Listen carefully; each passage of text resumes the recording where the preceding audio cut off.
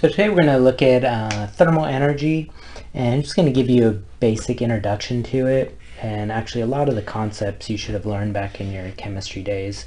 So let's say, for example, we have a collection of atoms, right?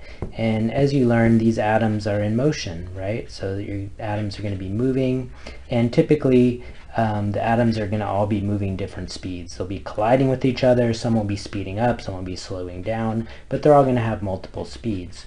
Well, the fact that they do have speeds means, well, they have kinetic energy. Since they do have velocities, then they must have kinetic energies as well. So if you were to kind of look at each of these and, say, oh, this has kinetic energy, this has one, this has one, we could kind of look at this collection of atoms and say there's going to be some average kinetic energy of these atoms. And this is this basic concept of what we mean by this thermal energy.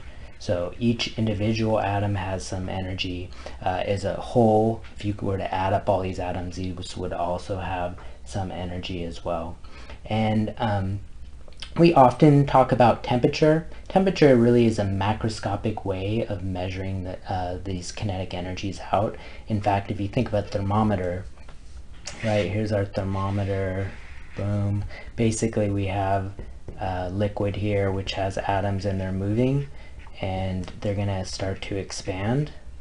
So maybe they're at some level like this, right?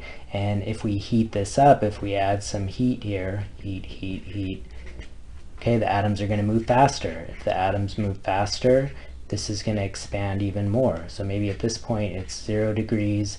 If it expands even more, now maybe you call this 10 degrees. If you add more heat, they go even faster, it expands even more, maybe you call that 20 degrees, etc., etc. So as you can see, well, if the atoms are moving faster, they have more kinetic energy and they're going to expand, and we would say there's more temperature. So the kinetic energy, we can say, is directly proportional to its temperature. In fact, the equation for kinetic energy here, and this would be an average kinetic energy, this is going to be equal to 3/2 kBT. So notice the proportionality. This is our temperature here, T is our temperature, and KB is what's called the Boltzmann's constant. Boltzmann's constant, and this is just a number, 1.38 times 10 to the negative 23rd joules per Kelvin. So this temperature here is going to be in degrees Kelvin. So what is a Kelvin? Recall that we have kind of 3 basic temperature scales. We have the Fahrenheit scale, right? And this is basically by US, us, plus, I don't know, there's like 4 countries or something, like Bahamas, Cayman Islands, those powerhouses. And I think there's a few more, Belize, something like that.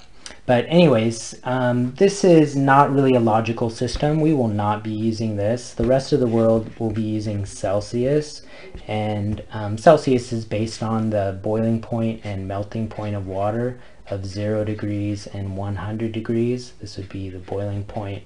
This would be the melting point of H2O. And then they just kind of put the increments in between of 100 degrees in between that. So that's a Celsius scale. Now the Kelvin scale is based on essentially an absolute temperature, an absolute lowest possible temperature, and we call that absolute 0.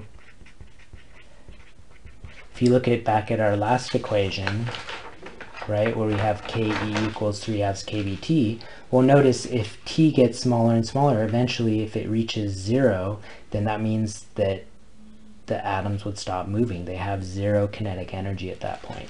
So that's kind of our definition of our Kelvin. Now we're going to use the same increments as Celsius. In other words, an increase of 1 degree Celsius is going to be also an increase of 1 degree Kelvin. So absolute 0 is going to be equal to, so that'd be 0 degrees Kelvin is going to be about negative 273 degrees Celsius. So kind of the conversion, if you're trying to go from Celsius to Kelvin, would be degrees Kelvin is going to be equal to the degrees Celsius plus 273 degrees. In general, we're going to be using the Kelvin scale. So whenever you do your calculations, you're going to be using the Kelvin scale. Now the only time you can really use Celsius is when you have like a delta. So if you have like a delta T, like you're comparing two temperatures, 50 degrees and 0 degrees, for example, the delta here, if this was Celsius, would be 50 degrees. Now because we're just adding 273, so this would be what, in Kelvin, this would be 323 minus 50 degrees, minus 273 degrees would be 50 degrees as well. So if you do use a delta, you can use either the Kelvin or the Celsius scale, but in general, we're going to be using Kelvin when you just have, like in this last equation, for example, T, you would be using your Kelvin degrees. So the last concept with this is a term we call internal energy. All right, and actually a lot of times thermal energy and internal energy would be the same. So kinetic energy, really what kinetic energy means is this is the average, or average kinetic is the average of each of these.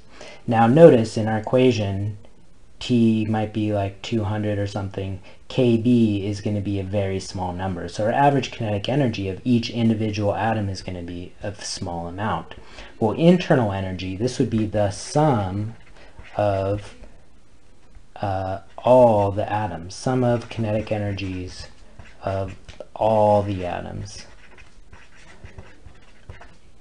All right, so if you have 1 billion atoms, you would take whatever the kinetic energy average is, multiply it by 1 billion, and there you go. That's the number, that would be the actual internal energy of the substance. So the symbol we use for internal energy is going to be U, and that would simply be, well, N times the KE average, where N is going to be the number of atoms or molecules. I'll write it as molecules. So you could also write this as 3/2 N KBT. So you can see the average kinetic energy is just proportional to the temperature. The internal energy is proportional to the temperature, but also the number of atoms, because if you had 1 atom, it's going to be 1 value. If you have 100 atoms, it's going to be 100 times as much. Alright, so that'll be it for the intro. We're going to go into much more details about these in future lessons.